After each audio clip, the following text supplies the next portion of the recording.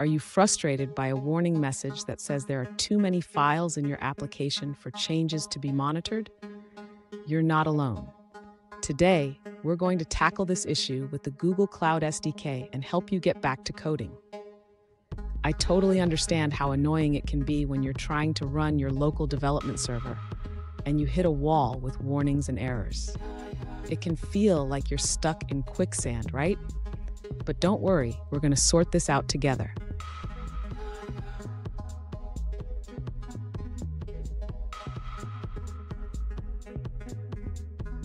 Here's the specific situation we're addressing. A user recently installed Go and the Google Cloud SDK, but when they tried to run the local development server, they received a warning about too many files.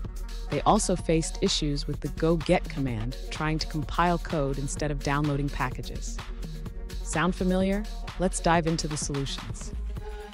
So, what does this warning mean? Essentially, the development server is unable to monitor all the files in your application due to a limitation.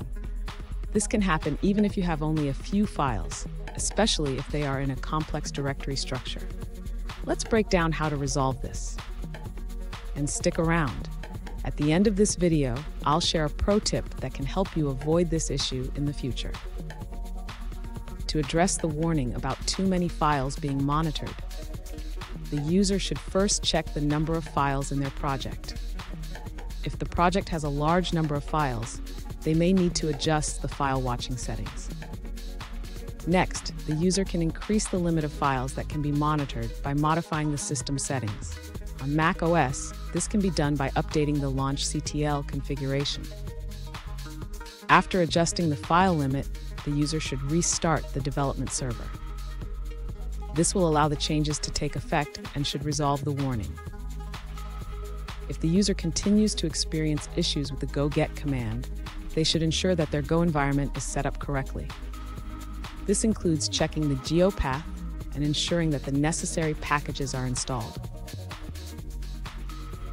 Finally, if the user encounters errors related to undefined types, they should confirm that they are importing the correct packages in their Go files. This may involve updating import statements to match the latest package structure.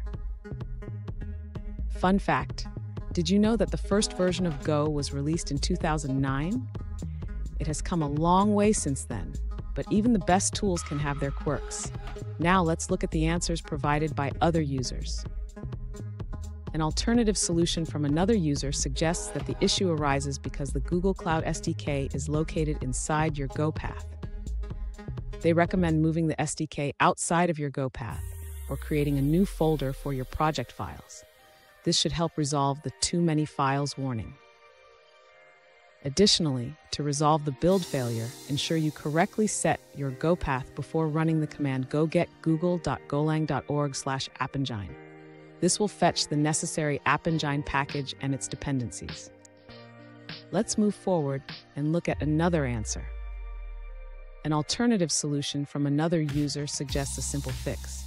They mention that in their version of the Google Cloud SDK, there's an option called Enable Watching Go Path. By setting this option to false, they were able to remove the warning about too many files being monitored. Let's take a look at another answer from another user. An alternative solution provided by another user suggests addressing the file monitoring issue by using the skip files option in your app.yaml file. This allows you to exclude directories like vendor and node modules, which can contain many files and cause the warning. Let's take a look at another answer from another user. An alternative solution comes from another user who faced a similar issue. They suggest moving large packages and repositories into a vendor directory.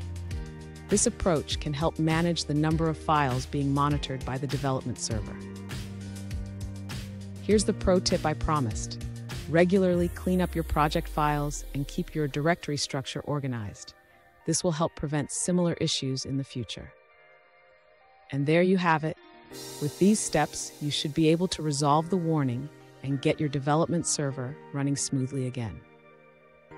If you found this video helpful, please subscribe for more tips and tricks.